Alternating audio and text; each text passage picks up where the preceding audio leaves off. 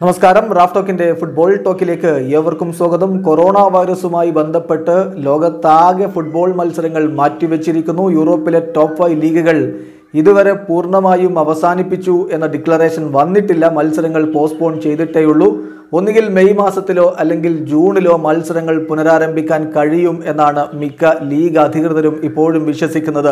എന്നാൽ യൂറോപ്പിലെ മറ്റൊരു പ്രമുഖ ലീഗിൽ ഇപ്പോൾ തന്നെ മത്സരങ്ങൾ അവസാനിപ്പിക്കാൻ തീരുമാനിച്ചിരിക്കുന്നു. അത് മറ്റെവിടെയുമല്ല, ബെൽജിയത്തിലാണ്. ബെൽജിയത്തിലെ ലീഗിൽ, അവരുടെ യൂപ്പിലർ പ്രോ ലീഗിൽ മത്സരങ്ങൾ അവസാനിപ്പിച്ച് നിലവിൽ ലീഗ് ടേബിളിൽ 1-ാം സ്ഥാനത്ത് നിൽക്കുന്ന ക്ലബിന് കിരീടം കൈമാറാൻ തീരുമാനിച്ചിരിക്കുന്നു. ഇപ്പോൾ ക്ലബ് ബ്രൂഗയാണ് 1-ാം സ്ഥാനത്തുള്ളത്. അതുകൊണ്ട് അവർക്ക് തന്നെ കിരീടം കൊടുക്കാനാണ് തീരുമാനമെടുത്തിരിക്കുന്നത്. ഇങ്ങനെ ഒരു റെക്കമെൻഡേഷൻ അവരുടെ അസോസിയേഷനിൽ നിന്ന് വന്നിട്ടുണ്ട്. ഇതിനെക്കുറിച്ചൊരു ഫോർമലായിട്ടുള്ള ഒരു തീരുമാനം ഇനിയും വരേണ്ടിയിരിക്കുന്നു. പക്ഷേ ഏപ്രിൽ 15 നടക്കുന്ന അസംബ്ലി മീറ്റിംഗിൽ ഇതിനെക്കുറിച്ച്, ജനറൽ അസംബ്ലി മീറ്റിംഗിൽ ഇതിനെക്കുറിച്ച് തീരുമാനമെടുക്കും.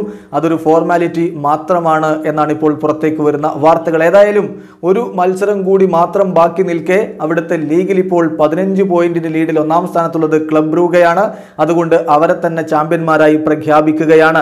2-ാം സ്ഥാനത്തുള്ള ടീം ഏതാണ് എന്നതിന് ഇപ്പോൾ ജെന്റിനായിരിക്കും 2-ാം സ്ഥാനത്തെ ആ ഒരു അവസരം കൊടുക്കുക. അങ്ങനെയെങ്കിൽ ചാമ്പ്യൻസ് ലീഗിലേക്ക് അവർക്ക് യോഗ്യത ലഭിക്കും എന്നും വാർത്തകളുണ്ട്. എന്നാൽ റെലഗേഷനുമായി ബന്ധപ്പെട്ട തീരുമാനങ്ങൾ ഇനിയും വരേണ്ടതുണ്ട്.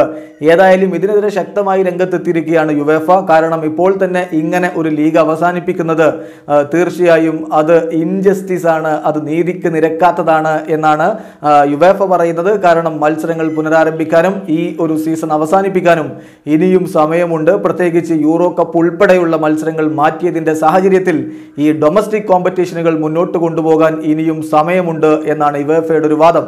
വീഡിയോ അവസാനിക്കുന്നു. ഫുട്ബോൾ ലോകത്തെ കൂടുതൽ വിശേഷങ്ങളുമായി റാഫ് ടോക്സ് വീണ്ടും എത്താം.